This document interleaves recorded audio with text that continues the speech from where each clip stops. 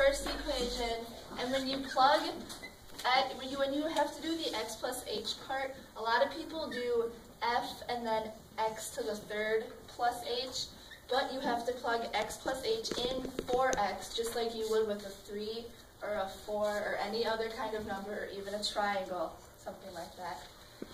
So the entire x plus h is cubed then, instead of just the x part. And then you have to factor it out and then multiply it together to make it an entire equation. And Mel's getting to that. Yeah, we're getting there. And then when you plug everything in, you take the f out. It's not actually part of the equation. I know, we're doing that too.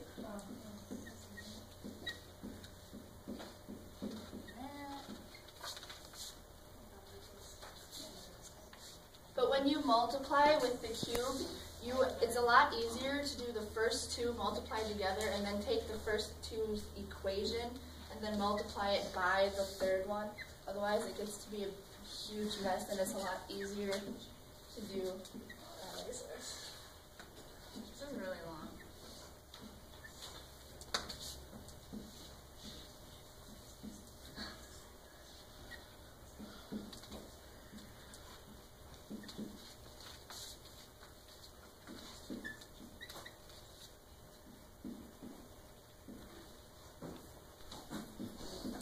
Then when you multiply everything out, there are a lot of weird like terms. Like there is 2h squared of x, and then there's 2x squared of h, but those are not like terms, so you can't actually put those together because in one of them the x is squared, and one of them the h is squared, so those are actually two different things. So you have to leave them as they are.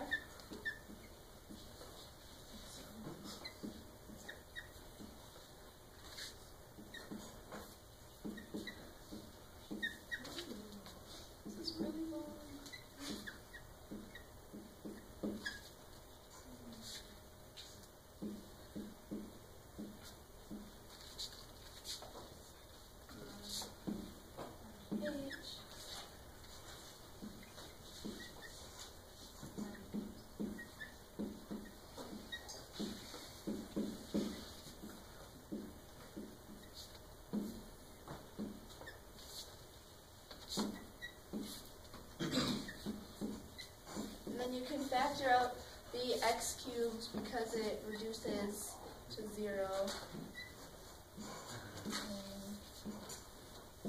Then you can factor out an h because every single term has an h, and then it reduces to 1. And one mistake that we made, we thought the equation was at the limit as x approaches 0, but it's not. So for our answer, we always left h in there. But then when you get your answer, you actually have to plug in 0 for h, and then all the h's equal 0, so then the answers just become with the x in it instead of the h's. God, I don't like this. We gotta plug in 0 for the equation.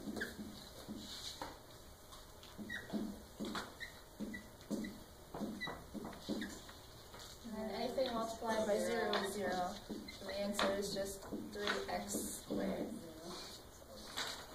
Equals 3x squared. Wow. Yeah, that was long. Set it up. Obviously, the f of x equation is x squared plus 7x minus 1. So for the minus f of x part, that's just what you plug in. But again, for where the x is in the equation, you have to plug in x plus h, not x squared and then plus h.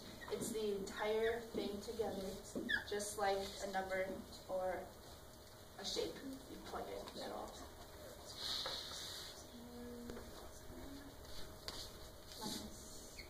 Yeah, I'm getting there.